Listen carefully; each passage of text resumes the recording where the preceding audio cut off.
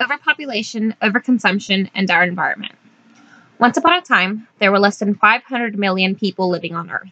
They were hunters and gatherers, but their lives were frail and unstable, and they lived half as long as we do now. Then, around 8000 BC, mankind learned the art of agriculture, and we began to settle and gradually increase our reproductive and survival rates.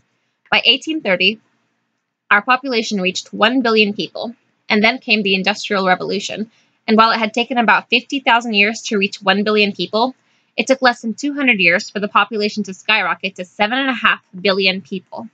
Our population continues to grow at an exponential rate of about 80 million people per year. That's a growth of about 200,000 people per day, 9,000 people per hour, or 150 people per minute. Our population size has nearly doubled since the 1970s, which means we've doubled our demand for food, water, space, electricity, natural resources, meats and fishes, grains and vegetation. The list goes on, yet Earth remains the same size and produces no more natural resources than it had when there were only 500 million people consuming them. To make matters worse, mankind is consuming larger quantities of these natural resources. These high demands result not only in collapsing fisheries, diminishing forest cover, depletion of fresh water systems, and the buildup of carbon dioxide emissions, which of course creates problems like global climate change, but it also contributes to resource conflicts and wars, mass migrations, famine, disease, and other human tragedies that tend to have a disproportionate impact on the poor and developing countries. We've advanced as species and now live longer and healthier lives. However, us not dying quite like we used to, we've also plagued the Earth with an immense amount of people that act as parasites to our host, draining her of all life without thinking ahead to what our futures will look like when there is nothing left of her. Today, humanity uses the equivalent of 1.6 Earth's worth of resources. This overshoot is estimated to increase to 2 full Earth's worth of natural resources by 2030. The more people that reside on Earth, the more our ecosystems become strained in their efforts to support us. Still, even with a growing population, it's not impossible for us to change our ways and learn how to live within the means of one planet. But what can governments do with population sizes increasing beyond sustainability? Well, in the past, we've tried enforcing one-child policies in which violators faced heavy fines, forced sterilizations or abortions, or loss of jobs and benefits. We've tried bribing newlyweds to wait a few years before having kids, and disqualified people that had more than 2 children from holding public office. We've tried forced sterilizations on women after their second child without their consent or knowledge. And we even started this thing called the eugenics movement to limit the immigration of nationalities considered undesirable, and require the sterilization of undesirable Americans, which were mostly people with disabilities, mental illnesses, or people living in poverty.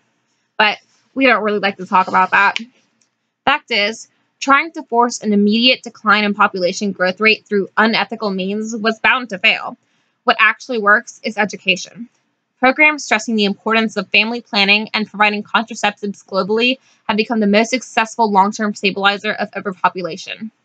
Even societies that don't believe in contraception understand the need for family planning and stress the importance of breastfeeding, which is a natural contraceptive.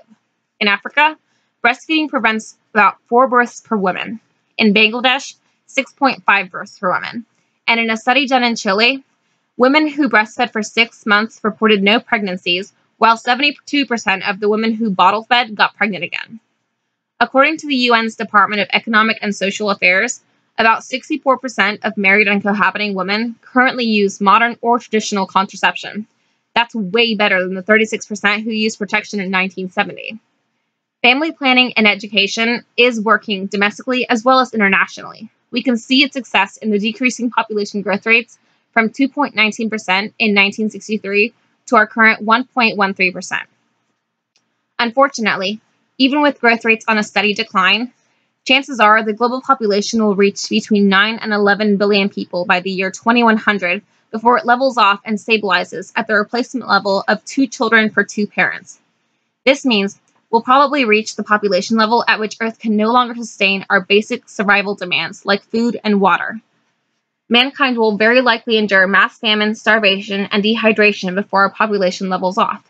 But wait, aren't there like 3.5 billion acres of arable land on Earth that can produce 2 billion tons of grains per year and easily feed 10 billion people? Well, yes, but that would feed 10 billion vegetarians. If you consider the typical American diet, the same amount of land would only feed 2.5 billion omnivores because the rest of our vegetation would be dedicated to feeding our livestock. Yes, that's right. The majority of the food that we grow is fed to the animals that we eat. There are already 1 billion people starving on Earth, even though we grow enough vegetation to feed everyone.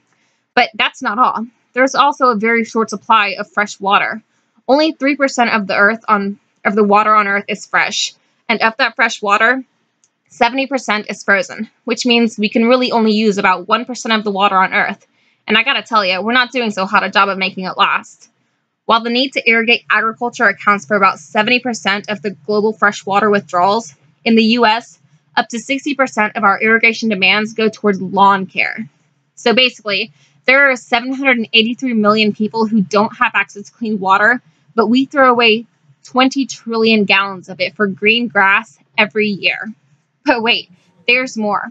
Did you know that the world's richest 10% of the population consumes 60% of our rapidly depleting natural resources? I mean, it's pretty common sense that the wealthier people are, the more stuff they consume, and consequently, the more resources they use and more pollution they cause. But the unbelievable inequality of wealth spread across the globe makes it so that if the poorest 1 billion people on Earth were to suddenly disappear, it would have virtually no impact on global natural resource consumption and pollution. On the other hand, if the richest 700 million people on Earth pooled it with overconsumption, and instead took only what is necessary for the average global standard of living, resource depletion and pollution would be cut in half. So what can we do? Well, obviously, overpopulation isn't nearly as severe a problem without overconsumption. I mean, yes, we need to stabilize our global population with family planning, but we, the people living in capitalistic developed nations specifically, need to learn to decrease our consumption of Earth's resources. We need to resist the consumeristic urge telling us to constantly buy more stuff and produce more waste. And we need to find renewable alternatives to our demands for the sake of our future generations. Governments need to recognize ecological limits, make them central to our decision-making, and use human innovation to find new ways to live within the constraints of our planet.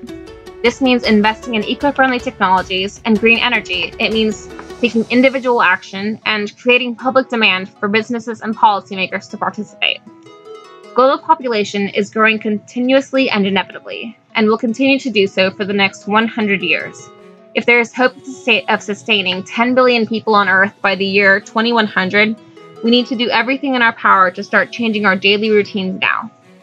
If we Americans reduce our consumption of meat by only 10%, we would save enough resources to feed 100 million hungry people.